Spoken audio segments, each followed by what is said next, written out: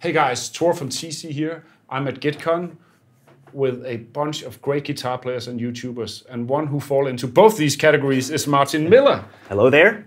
And I'm really happy you could come. Thanks for having me. It's a pleasure. So I was wondering if you could tell a little bit about yourself, when you started playing, what inspired you, things like that. I started playing sometime in my childhood, not very seriously. Like in every German household, there's like a classical guitar floating around somewhere, probably two. So I just grabbed it eventually. My dad showed me how to fret a couple notes. And did he play? He does play, like layman, open chords. But he's a big music lover. So he had all the Pink Floyd, Miles Davis, all that good stuff. The really good music, had all those records, and I was listening to those. Yeah. So that brought me into music big time. And someday my cousin bought an electric guitar and an amplifier, and he brought it with him on like Christmas or something. Yeah. And he even had a distortion pedal, and I was like, damn That's it. The shit. That's the shit right there. I always liked guitar, but now I love it. It's like, especially like how it felt under the fingers when you were trying it, that compression. Yeah. Is something that always, I mean, I still to the day use very high gain tones when I play, because that compression, the way it just feels to play with a high gain compressed tone is something very unique. So that's kind of where I got really into it. And then, you know, the usual, like my parents were thinking, if you're going to take this seriously and going to make it a job, at least study, at least have it like an academic grade. So I went to Dresden College of Music for like 5 years, got a degree in guitar performance and music pedagogy. Funny thing is, since 2 years, I'm now teaching at the same institution. Oh, really? Yeah, well, I came full circle. Yeah. So yeah, and ever since I've been doing a lot of session work, some freelance work. And since the last 2 years, it's been a lot of work for Laney and Ionis in the clinic type world. I also got my own band. I made a solo record in 2013, and right now my thing right now on YouTube. Since this is a YouTube convention, I might talk about the YouTube side of things. I always drag my band into the studio, and we just start recording tons of material. Yeah. That's really my thing right now, because it's that perfect blend to me between actually playing live music. So we do actually play live. We don't fake it. It's not one of those live things where it's one guy with one camera pointing at 10 different people after another. We're actually a 12 people crew, and we really cut that stuff. Yeah. So that is for me the perfect blend between live playing and making a record. Yeah. Because I kind of, when I sit down and mix all that stuff, I kind of take it as seriously as if making an album. So the goal is really to make some super high quality live recorded that's cool. Content and build a platform and see where it takes us. We'd love to tour at some point for sure.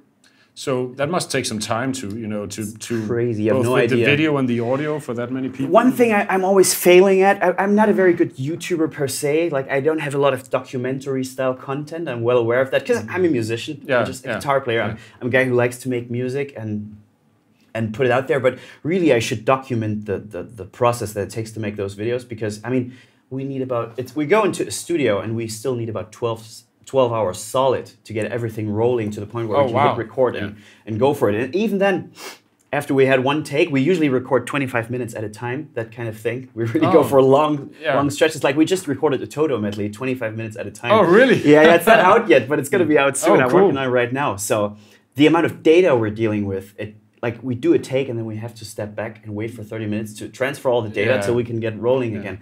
So I don't think people have a remote idea. It looks easy in the end, but I don't think people have a remote idea what it takes. But that's the goal. Make it look easy, and then exactly. But I'm actually thinking maybe I should do a Patreon, let people know how much work it is, how much money it is to make those videos. But yeah, that's a big passion of mine right now. God knows, by the time this video comes out, it might be a different thing. But I'm actually planning to make this kind of turn this into a series and have a lot of guests come in, like, hey, Virtual Donati is in town. We have this. Hey man, we have like 5 million views. Why don't you come in and join us? So that's kind of like the goal ultimate goal for that. That's cool. Yeah. Did you have like some kind of pivotal moment where you went from like, I like to play the guitar, to like, surely you must have spent, you put in the hours at some point. That is very true. I think buying Images and Words in like '99. I actually started with my first Dream Theater record was Images and Words. Yeah. Around the time that Scenes from Memory came out. But buying that record, actually, I saw Pull Me Under on television. For some reason in '99, somebody still played it. Yeah. Cool. And at first I didn't really like the music, but I thought, man, that guitar player is the shit. Yeah. Actually, so that was one big pivotal moment, buying that record and soaking it up like crazy. And actually, the biggest epiphany I had when I saw Steve Morse playing in like '97. I saw Deep Purple in Plauen, Germany, a very small city. That's right close to here, right? Yeah, it's just around the corner. Yeah. And that's actually where we do our videos. Oh, really? Those live videos are made there, yeah. So, yeah, I was born 2 hours from here, so I'm a local. Oh, okay, yeah. Yeah. So, seeing him play, at the time, I still thought Richie Blackmore was in Deep Purple. I didn't know much about their history. And you know what? I thought I was pretty good. I knew Santana, I knew Eric Clapton, I knew all those guys. I thought I was pretty decent, and I saw Steve Morse play. It was like, what the hell? It was like really, it was honestly a life-changing moment. And it was never quite the same after. It's like, seriously, like that concert experience where you go home and your mom is asking you, how was it? And you're just like, I don't know. Cool. Yeah, that was life-changing. So Steve Morse, John Petrucci, those were 2 very deciding factors. And then later on, I had the third epiphany with Pat Metheny, actually. Yeah. When I got a DVD called Imaginary Day. It was kind of in 2000, 2001 maybe. And then I got the album Letter From Home. It was over. Yeah, and that was another huge turning point for me when I actually understood, wait, jazz can be really cool. Yeah. So, mentioning Steve Morse and John Petrucci, and knowing that, John Petrucci is a big fan of Steve Morse, so there's kind of like a lineage going up through that. The tree of life, yeah. And so I guess you gravitate towards the alternate picking kind of. That's just how I learned to play. I mean, I learned to play in conservatory, and back then you were just taught to pick everything. It's just the way it was, and also to have the pick direction be decided by the rhythm. So when you have a set of offbeats, you have a set of upstrokes. So I was very strict at the time. And I kind of got away from it when I got into Pat Metheny more. And I understood he has like this very horn-like phrasing where he picks certain notes and he almost swallows certain other notes that gives it that offbeat accentuation. And then I got into that kind of thing. Like you would call it swing picking maybe. So those are the 2 things I feel kind of comfortable at. The pure legato thing, that's for other people. I love it, but that's for Tom Quayle. That's for the Tom Quayles of this earth. But I mean, watching your pick technique, I'm like, what, Jesus, you must have spent some time kind of. It was funny. Do you know Troy Grady? Yeah, the Cracking the Code guy. He came over to my house, and he flew. I over saw that video. So, cool. He came over from New York to my little place in Leipzig. And we sat down and we talked about it, and he had some very interesting insights. Like he was telling me, what I do is called cross picking, which means I change the angle of the pick with every pick stroke that I do. Yeah, so it's always at the angle. It's like a pendulum over the string. So it's not like the Paul Gilberts where they have one position and they alter it slightly to achieve certain things. My hand is always going. Like actually, I go into different modes, but that's like when I was playing here, that's like the default mode. Yeah, and it's like if the string is here and you want to hit the string this way, your pick will be slanted this way. Yeah, it comes over like this and then leaves the string. So every pick stroke leaves the string. I didn't know this.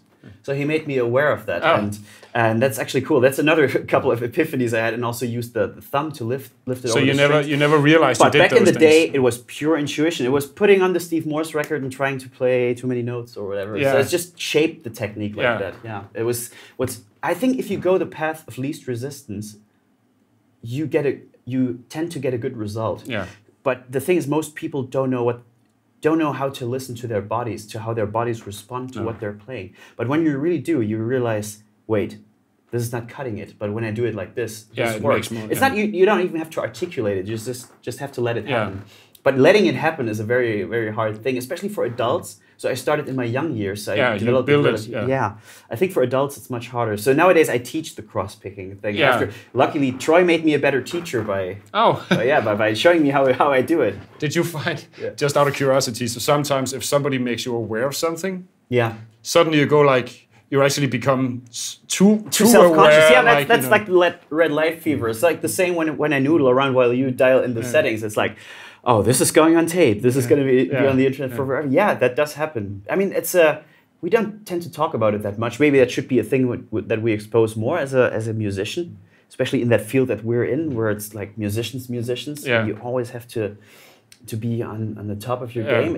It's quite challenging mentally at times. People expect a certain thing. Yes, exactly. And you might know the whole internet thing where we put out content that is perfect and polished. It kind of supports that. It's not easy. I definitely get self-conscious at times. It's something I struggle with a lot. Yeah. Well, it's been a pleasure having you here and a lot of fun. And I hope we get to hear you jam tonight or maybe tomorrow. We'll see. Yeah, we'll see. Fingers crossed. Thanks so much. Thanks so much for having me, man.